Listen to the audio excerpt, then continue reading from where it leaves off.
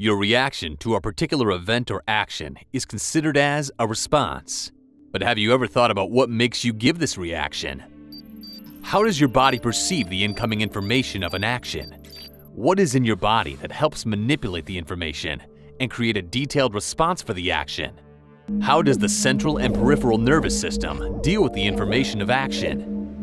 What do the other physiological symptoms do to participate in this action and reaction game? We know you want answers to all of these questions. This is Earthy Perks, with a new episode to answer all the questions with satisfactory explanations to portray the environment's mechanism of responses. Let's start with the first question. What makes you respond to a particular event triggered by the environment? Well, in simple words, the information coming from the environment as an action is called a stimulus. In other words, you can call it a change mediated by the environment. Your reactions are recorded as a response towards this change or stimulus sent your way by the environment. This gives rise to another question, i.e., why these responses are necessary for organisms. A simple answer to this question is that organisms need to maintain homeostasis, i.e., an equilibrium between internal and external environment. For instance, on a hot day, an organism finds shade to keep it cool and maintain homeostasis. All the information packed in stimulus initiated via external environment is readily sent to the organism's nervous system, where the data is decoded. The nervous system comprises various elements, e.g., brain, spinal cord, and neurons, aka nerve cells. An organism's body is facilitated with receptors that pick the stimulus and send signals to the nerve cells, i.e., sensory neurons. From neurons, the information travels to the central nervous system comprising of the brain and spinal cord. The central nervous system creates a detailed response towards the stimulus, and this pack of information is sent to the effectors meant to show the response. The motor neurons take this information.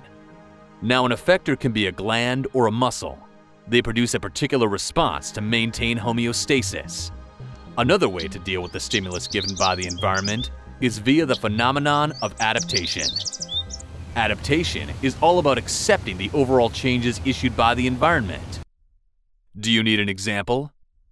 A thick fur coat of animals is an adaptation to a cold environment. Plants create a thin film of toxic material on the surface to avoid pest attack, etc. Humans are an exceptional case.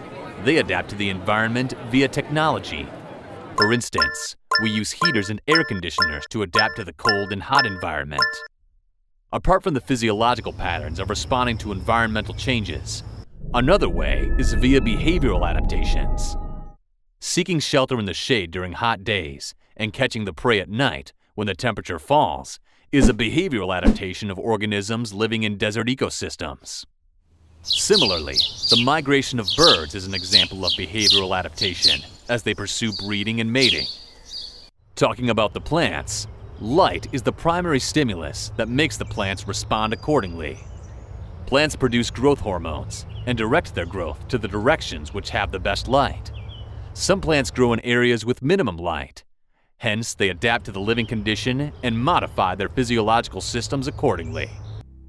Hence, be it the behavioral or the physiological pattern of adaptation or response, the environment still has the ruling power to control Earth's life.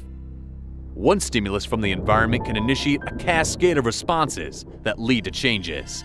This is how life is going on. Earthy Perks and Clarnia bring up an exciting offer.